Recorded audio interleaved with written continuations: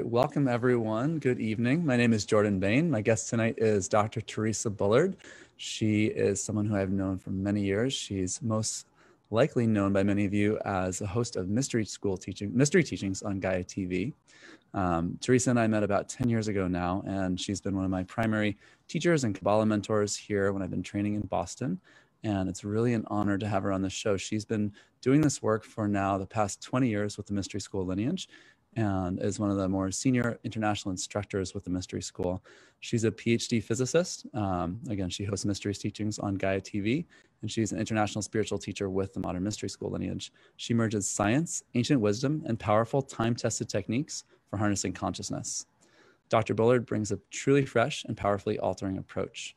We're gonna dive in, and I'd love, before we dive in, Theresa, just for you to say hi, and if there's anything else you'd like to say before we get started here.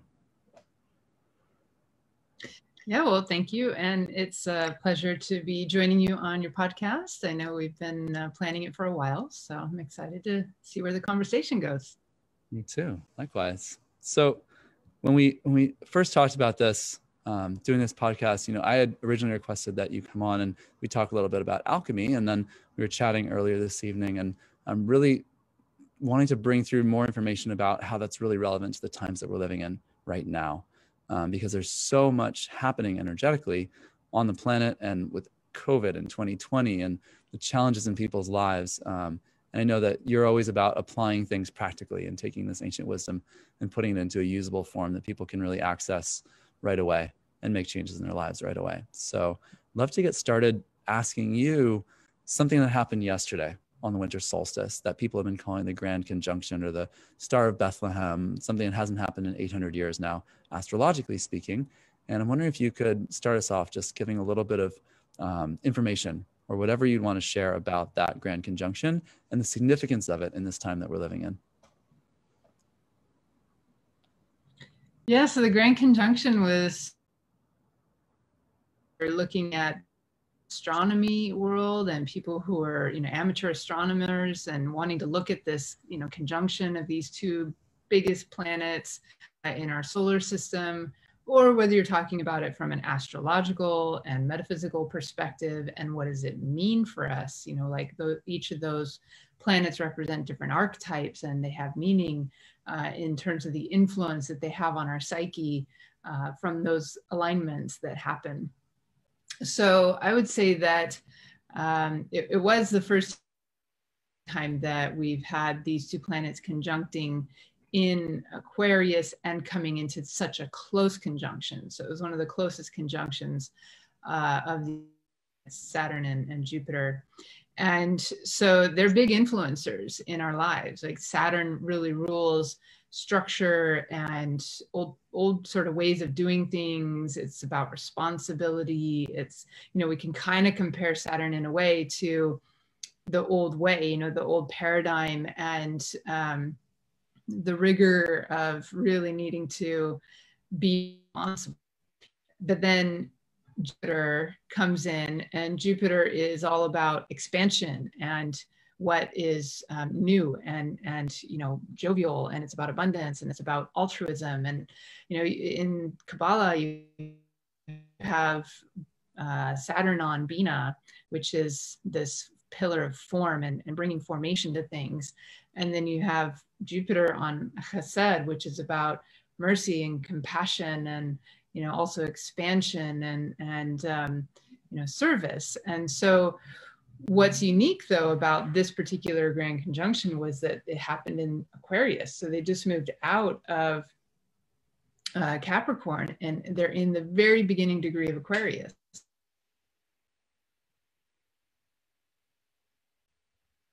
Early degrees of a sign is a very powerful place. And then in Aquarius, it's like conjunctions happen in Aquarius in who knows how long, but it's said by a lot of astronomers to be the beginning of the age of Aquarius. And then in February, we also have many different planets aligning and joining each other in Aquarius. So we're going to have a whole host of planets coming into Aquarius in February as we enter into 2021. So it is definitely a big a time of transition in our world. So we're moving from this old paradigm, Saturnian sort of way of doing things, it's remnants of the Middle Age, and into, you know, this new paradigm way of doing things that's really innovative, because Aquarius is about innovation, it's about high tech, it's about, you know, much more altruism. It's about how do we, you know, how do we all prosper together, and yet be really pushing that edge of innovation in a way that's sustainable, in a way that's eco-conscious, and, you know, all of these beautiful things that move us into a new paradigm. So, you know, the age of Aquarius is often said to be, you know, the dawning of a whole new era, where humanity starts to awaken to their higher potential, to our connectedness with each other, to our desire to work together to help make a better life on Earth, a better world. So it's a very exciting time. And for the Quran conjunction to not only be the, you know, the closest of Jupiter and Saturn and happening in Aquarius, but also falls right on winter solstice, which is a gateway. It's one of the 4 powerful gateways through the year, which is the solstices in the east. So just this, you know, conjoining of all of these energies, and then you had Mercury conjoining the sun right at the same time. You had the moon and Mars in conjunction. So there's all kinds of energy just really making yesterday a very potent day. So we're entering into a whole new era. Amazing.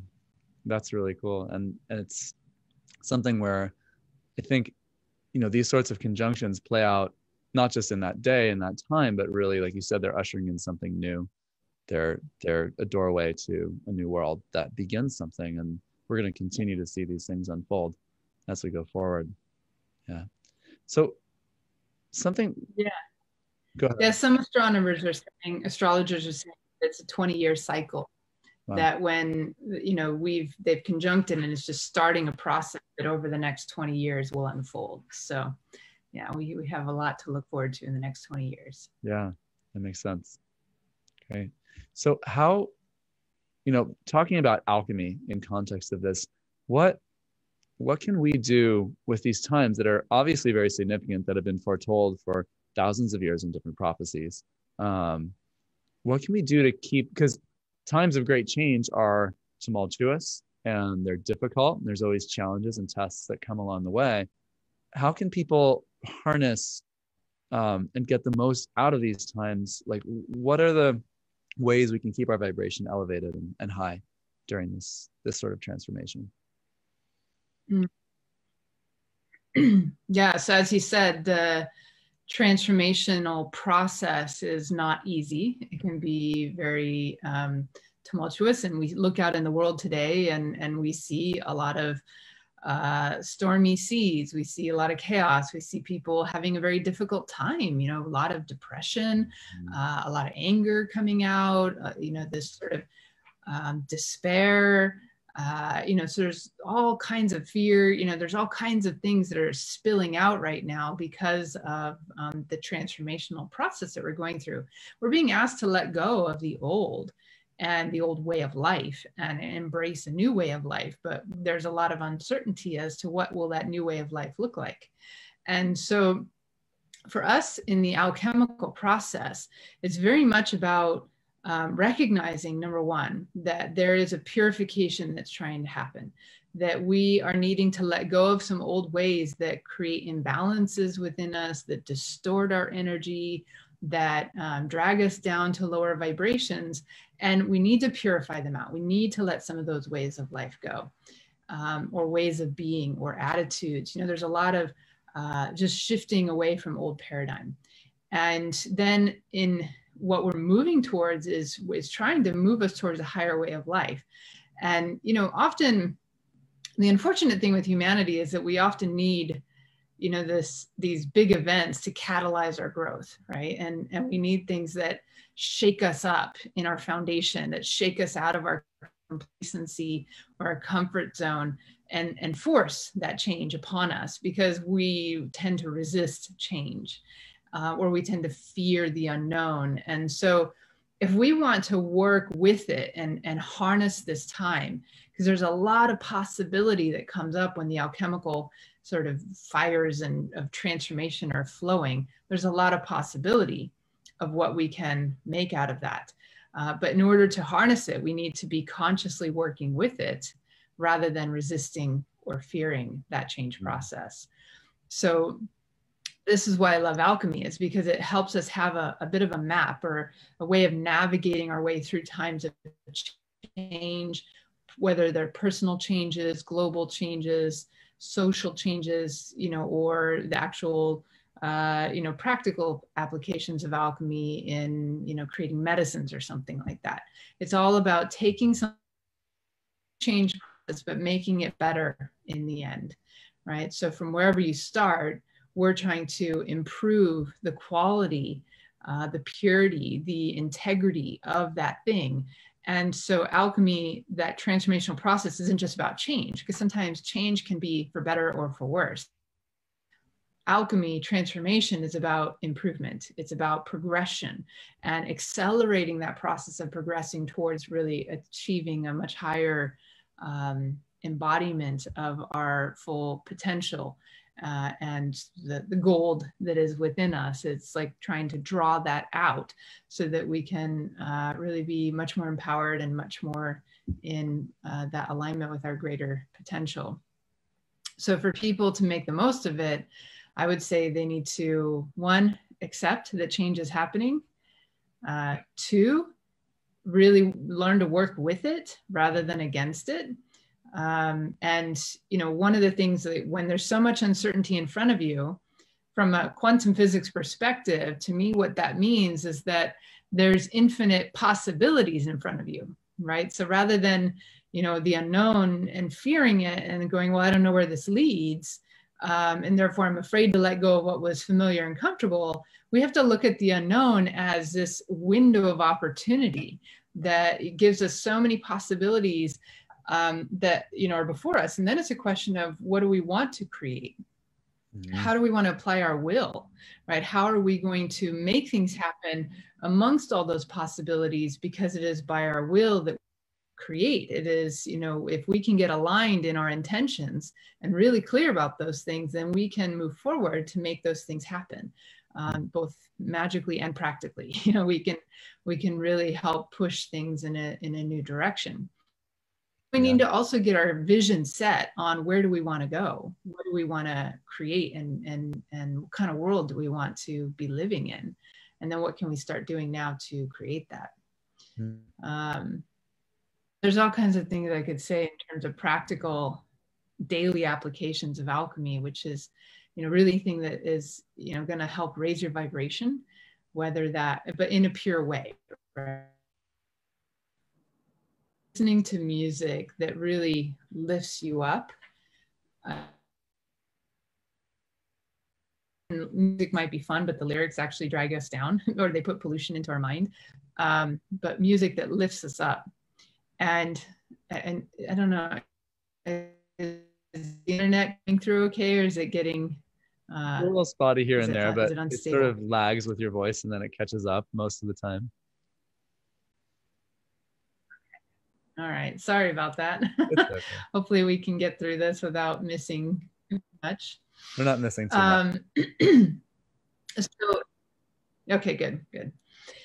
So with alchemy, in our daily lives, it's like, what can you do in easy ways that raises your vibration, but in a pure way, right? Bringing in pure tone, pure energy, pure vibration through the senses, right? So music that really lifts your soul and helps you feel alive, right? Rather than dragging you down or being an outlet to express your emotion, choose music that really lifts you up and helps you feel good and alive and joyful, or really in tune with, more of a spiritual type of level of being.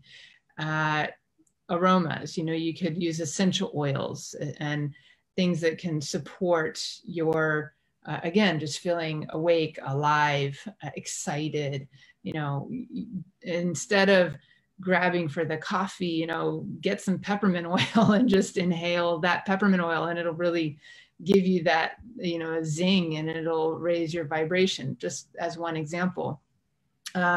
Having things around you that make you feel good, in your environment, wearing more role, wearing clothing that really and feels good to wear, and in terms of how you feel about yourself, but also how the fabric feels. Eating healthy food, but in a way that really just like, you enjoy every morsel of it, every bite of it is a uplifting experience. So there's ways that we can bring out into our daily life that raises our vibration and helps us stay feeling alive, right? Because when people are getting into attachment to the past, it's like all of those things are dragging their vibration down to a lower level. And what we need to do is really take an active role of being the alchemy. As we participate with that alchemy, we help to speed it up, rather than when we resist it, we kind of slow it down or we fight the process. So it's all about learning to work with the process versus against it. And that really brings us back to consciousness as well, in terms of being able to focus our intent, being able to be present with something changes its nature, at least in how we experience it. And then that has a lot of ripples that go out to others as well. So for sure. What role, well, let me ask that later. How did you, because I'd love to hear this. I think the story is sometimes the most relatable, and in some ways uplifting, like stories heal. So I'd love to hear you share a little bit about your story of, you're a scientist, you got a PhD in physics, and what was the most significant thing in your life or as a scientist that helped you to open your eyes, helped you to open your mind to the world of spirituality, and that eventually brought you to the mystery school tradition that you now are, one of the senior international instructors in? Like how, without, we were talking before and you're like, well, I could go on for a long time because it's such a big story. But what's the most significant thing there in that change? What changed for you? Yeah, so on one hand, I was always open to spirituality because of my upbringing. Like I just had a lot of opportunity to one, be encouraged to have an open mind, and two, to explore. So I had that already, like the door was always open. But I got very deep into science and physics and left brain way of thinking, and, analytical and skeptical even. And what really shifted things for me was during my first year of my PhD studies. I went from previously having a lot of balance and diversity in life and a lot of different activities and creative hobbies and so forth, to then having only 80 hours of physics a week. So all left brain. And after a year of that, I found myself really out of balance. I felt depressed. I was not happy. I was very dissatisfied with what graduate school was all about. It lacked a sense of purpose. I wasn't really sure where I was going with it. And so I knew something was really wrong, because I had the balance before, and then suddenly it was gone. And then I really systematically, I was like, all right, something's got to give here, because I'm not sure I'm going to make it through this process of graduate school and PhD and all of that if I don't find some balance again. And it really wasn't worth that expense of my sense of well-being and happiness to me at the point. So I thought, okay, before I give up on it, I got to figure out what's the key, because I had it before, now it's missing. What do I need to bring back into my life to restore balance? And so I very systematically brought all these different aspects of life back in. I brought in creative hobbies. I brought in social time. I had a good relationship. I had, more outlets and so forth. And I got back into athletics and exercising. And, so I brought all these different elements of life that people say, this is what creates a well-rounded lifestyle. This is what gives you balance. And I brought all that back in. And another year later, I was feeling better, but there was still something really key that was missing. And that thing that was missing is at the heart of my sense of joy and purpose and meaning in life. And one day I was at the gym and I was thinking about it in the back of my head, and it then just this little light bulb turned on, this little voice kind of came into my mind. And as I was doing my sit-ups or whatever, it said, there's one thing you still haven't brought back in. And that one thing was spirituality. So I was kind of shocked by that point, but it was the only thing I had to go off of. So it's like, well, I got to give it a try, you know?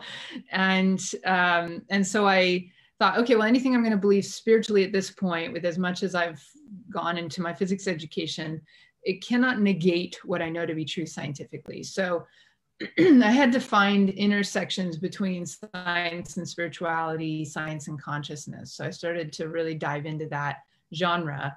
And it really lit me up. I got super excited about what I was reading. It reminded me of why I went into science and physics in the first place.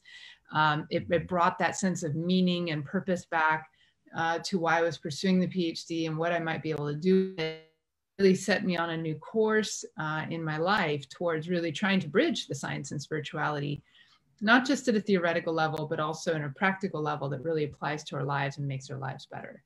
Mm-hmm. And then that search is what drove me to the mystery school, because I needed to find a place where I could bring the scientific way of thinking and the metaphysical way of exploring our deeper meaning and potential, and bring them together in a way that was really practical, really applied, very grounded, and that, just the two synergized together.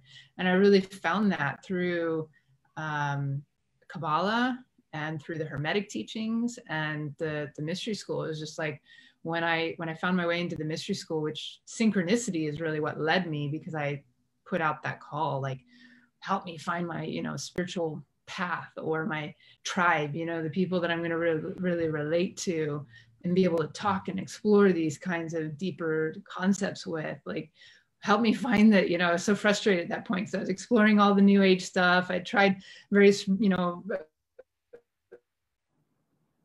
nothing was really grabbing me. And it was like, it would be good for a while, and then I'd hit this wall or this plateau. Like, that's as far as that's taking me. And then I go on to the next thing. And I was just always kind of skirting from one thing to the next, not really feeling satisfied with the deeper answers. And then when I found my way synchronistically to the mystery school, just really by word of mouth, the answers were starting to come finally. Once I got initiated, at first I got life activated. And then that started this process of just this unfolding of events in my life, or just a little clarity, intuition, self-awareness, recognition of choices I was making in my life, what was serving me, what wasn't serving me, the intuitive ideas of what to do differently. And in the course of just a few months after my life, I had made a lot of little incremental changes in my life that added up to a really big shift in quality of my life. And for the first time, 4 months down the line, for the first time in my life, I was able to say, oh, this is my purpose in life. This is what I'm here to do. Now I have a sense of direction. So it really helped me get into some clarity, not necessarily of how I was going to do it, but what it was. And then from there, I just really felt compelled to, I need, what's the next step? Like, I know there's more, so let me take that next step. And so then I went and got initiated.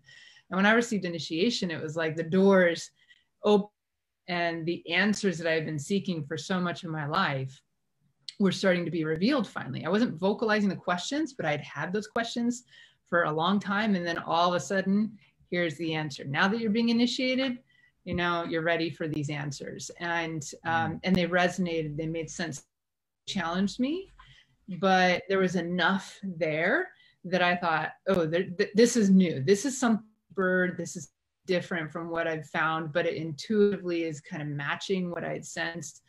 And yet other parts were challenging belief systems, but the tools that they gave us, the practices that they gave us, like, I really started to feel and notice the benefits that it was giving me to bring a greater sense of flow through my day, a greater sense of empowerment, and I mean, it just aligned really well.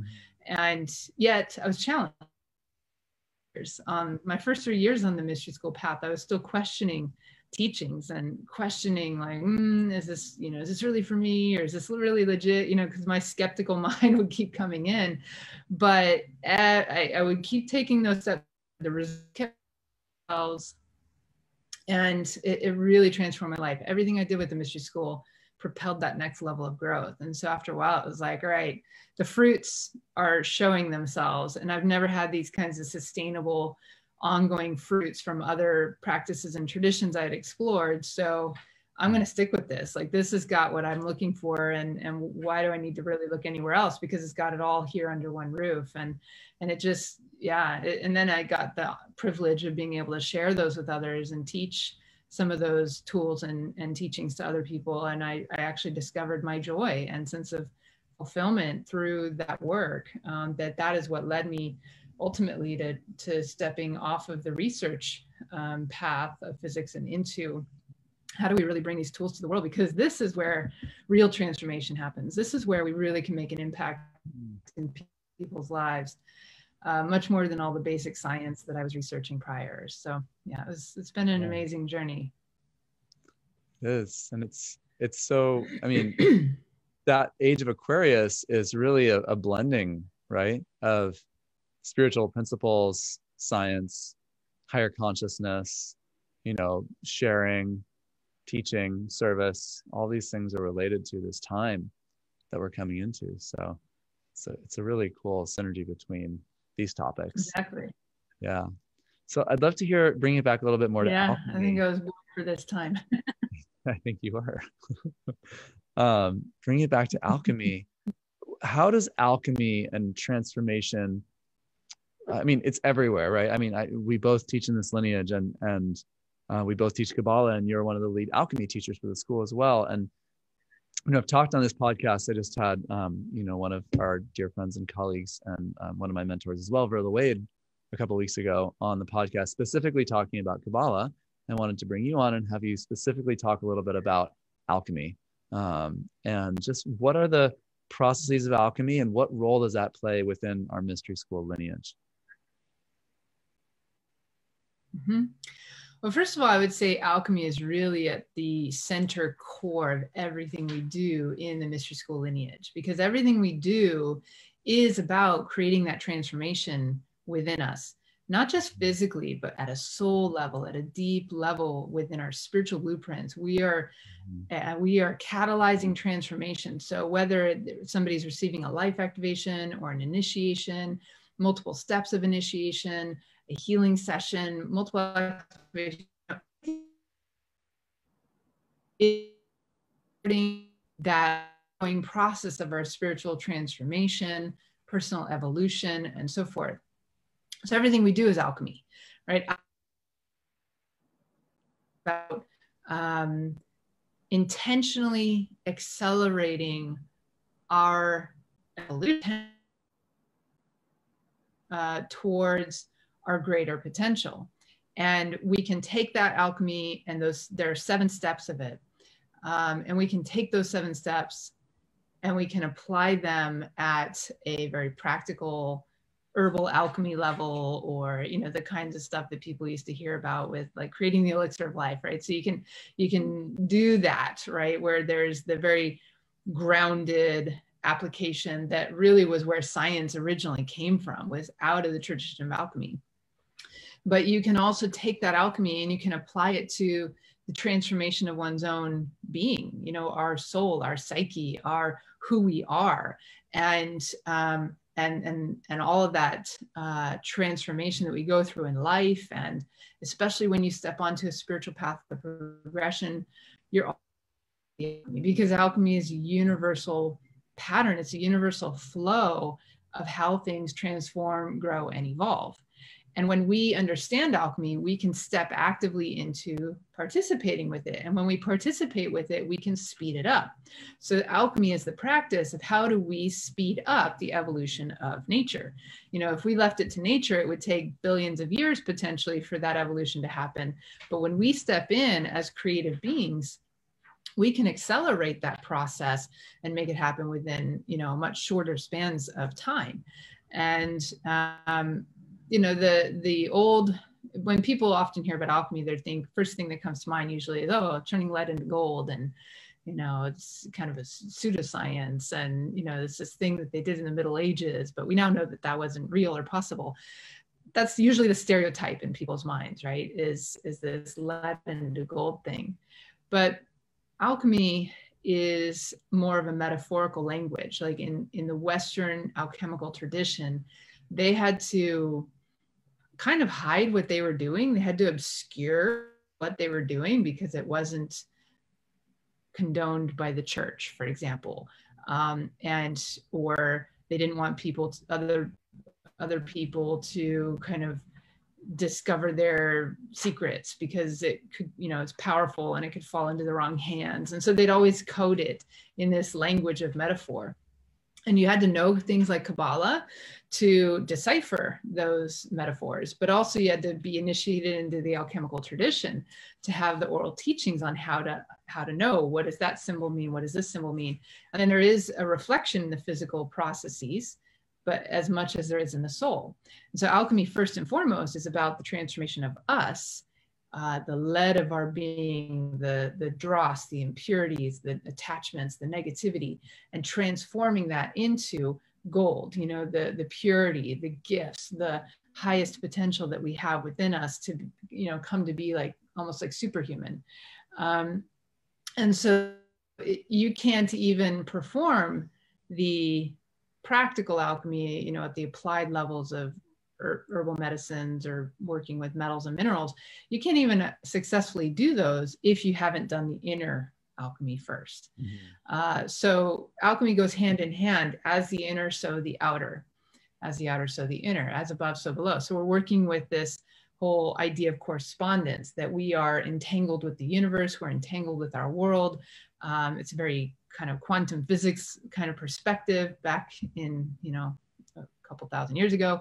I mean, alchemy's been on the planet for a very long time. So everything we do in the mystery school is ultimately about that spiritual alchemy process. Is how do we transform ourselves? How do we accelerate that transformational process? What are the tools that work to catalyze that next level of growth? And yet also understanding that there is 7 stages that we go through, and then we go cycles within stages, and we have to just like a chemist, when they start mixing chemicals together, they're going to need to keep that catalytic process moving forward at a particular pace. Everything is really precise and timed. So with with this transformational journey, we have to keep things forward. And that's why there's a path within the mystery school, the path of, first step initiation, second step, third step. The path is what keeps people moving forward at the proper kind of flow and pace, and catalyzing that next stage when they're ready, and so forth. So alchemy is really at the center of everything we do, no matter what the topic of the course may be. It is ultimately going to link back to alchemy in some way. Yeah. And I know you had a second part to that question, but I don't remember what that was. Just in terms of, I mean, I think you're already answering we it. Want to talk about the role that alchemy plays in the lineage itself, which I think we're really already going into. Sorry, what were you just saying? Oh, if we wanted to talk about the stages, it's a little bit hard to get through the stages really quickly. It is, and we've only got like 10 minutes left. So maybe, I'd love to hear you say a little bit more just about what you see or sense or are aware is coming in terms of like next stages of human growth and evolution, like what you see both as a thought leader in terms of the work that you do, and as a international instructor, Kabbalah and alchemy instructor. Like, what do you see coming for humanity in the next period of time? I mean, not necessarily like the full picture, because none of us really know, and it's way too much for 7 to 10 minutes of conversation, but just to help people, like, because we're talking about navigating using tools like alchemy, considering the path of initiation, life activation, Kabbalah, all these things. what's coming toward us right now? Like, what are the next stages as you see it, without having any need to like have this be the truth, but just your perspective? Wow. Well, there's, we are at an unprecedented time on the process, of human history and evolution. And we are faced, and this is not even just talking from a metaphysical perspective, this is talking from a science perspective. We're faced with more tipping points in our world right now, socially, environmentally, economically, population numbers, resources. Like, there's so many tipping points that we're facing in our world right now. And any one of those tipping points would be enough to be revolutionary and also a crisis in the world in the past. But we have like multiple tipping points converging all at once because everything is speeding up. Everything is so much more interconnected, right? So what happens in Minneapolis affects what happens, in Europe and in China even, and what happens in China affects the whole world, so everything is so interconnected that we cannot, in the past, we might have had like tipping points and crises at local levels, but everywhere else in the world was, chugging on with whatever was going on in their world, and it wasn't affected. But now everything's so interconnected. So number one, we have all these tipping points. We have to get with it. There's a urgency that humanity gets with it and figures out how to start being directing these tipping points towards a better course. See, that's the cool thing about a tipping point, is that even just a few people turning the tides, can make a big difference. If you have a ball at the top of a hill, it can roll just a little bit one way or a little bit the other way, and it completely changes the trajectory of where that ball ends up, right? So we're like that ball at the top of the hill, and we've got, in a way, multiple hills all happening at once. And just a few people can nudge trajectory a little bit, and it will end up resulting in a big change, a big difference in how the world unfolds. So we're at the major crossroads right now. We either really wake up and start directing the path of humanity and how we're living together on this planet, and the kind of ways that we're structuring our society and our interactions with each other. And we either direct it towards a good course, or we keep going down the track we've been on and we end up in self-destruction mode. And so, we have huge opportunity here. I think it's a really challenging time to be on the planet, but it's also a very exciting time, and there's a lot of opportunity. And I feel really devoted to seeing our world become a better place. We can, we do have all of the technology, all of the resources, all of the strategies that are needed within a new paradigm context. We have them all. They're all there in bits and pieces in the world right now. And we can change the problems that our world faces. We can change it within 5 years or less. We just have to make the choices to start applying those tools and resources and technologies and strategies that we have at our disposal, and apply them towards, let's really use this to make a better world, to the old ways of doing things. And that's the point we're at in the world right now, is there's a percentage of people that are really clinging to the old and to the past, and they want things to keep going the way they've been. They want the status quo. They want the comfort zone. They're fighting tooth and nail to keep it or get back to it. Meanwhile, technology is marching forward. Other, areas and leaders, whether they're in industry or governments or whatever, we're marching. Everything's marching in a new direction. And yet there's still this issue with human consciousness, greed, power struggles, fear of, somebody else having an advantage over us. These issues in human consciousness are what cause us to, isolate or cling to control, or, label somebody else as the bad guy. And those are the old paradigm that need to go. And so for us to really take the opportunity that's available to us right now, we have to make a shift in human consciousness. The times that we're in and the age of Aquarius is all about that. It's this shift, this rising up to a higher perspective, a more global perspective, a more interconnected perspective, more altruistic perspective of our role in this world and the impact we all make individually and collectively. And that shift in collective consciousness is what we need to steer this course on a better track so that we can really solve the world's issues and create a better way of life on Earth where everybody can prosper rather than just the few. And I think personally that the only way we're going to make that shift is if there's enough people spiritually waking up, rising to a higher level of self-awareness, of higher consciousness, it doesn't have to be like religious. It's not a religious thing. It's a personal spiritual thing. It's an awakening thing. I am more aware of myself, who I am, why I'm here, the impact I make on the world, how my choices matter, how I interact with other people, and how that has a ripple effect. All of these things matter. And when we can start taking personal responsibility, start finding the tools that will help us shift and transform from the inside to then make the outside also shift and transform, right? As the inner, so the outer.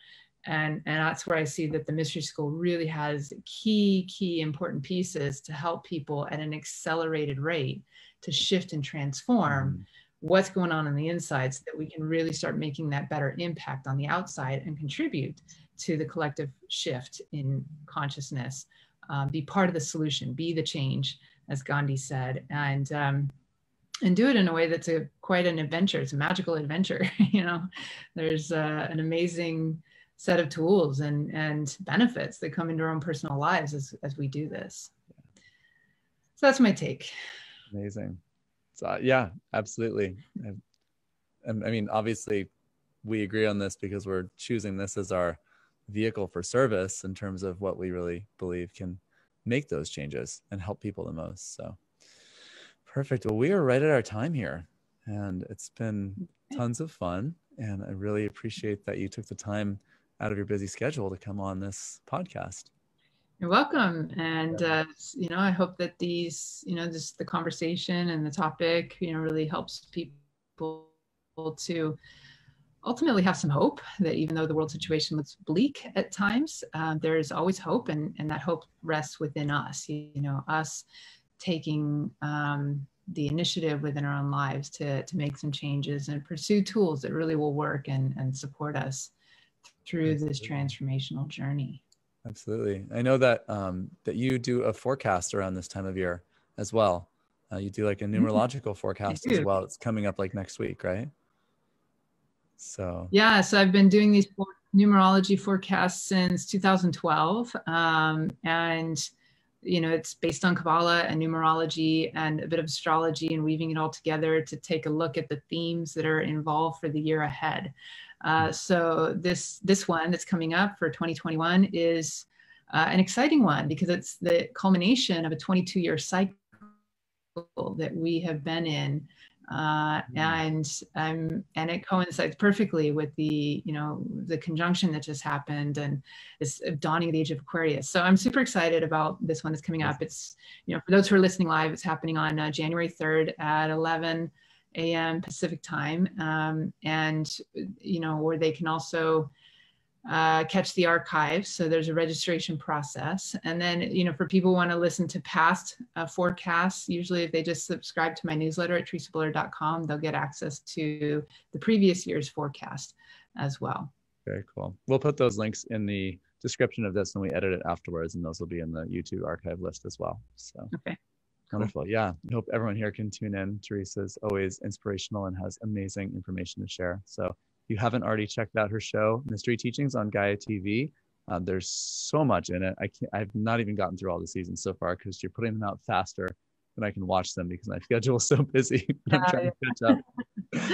Well, they're very dense. They're very packed. And there's, season 1 is about quantum physics or physics, cosmology, and how that relates to metaphysics and mystery teachings. Season 2 is about human potential and what's going on within our body, from the brain to the DNA to our senses and nervous system, and how that relates to metaphysical teachings on our potential. Season 3 is more about mystery school teachings. We get into astral travel, crystals, dreaming, Kabbalah, alchemy. And then season 4 is a journey through the 22 archetypes of the major arcana as a tool for helping us awaken to our multidimensionality. So yeah, and I'm sure there's more seasons to come. So they can go to mysteryteachings.com to check out more on that. Wonderful. Well, thank you so much again. My guest tonight was Dr. Theresa Bullard. My name is Jordan Bain. We're both instructors at the Modern Mystery School. And thank you. It's just been awesome. I hope to have you on again sometime soon, Theresa. Thank you, Jordan. That will be a pleasure. Wonderful. Have a great night, everyone, and we'll catch you next week. Take care.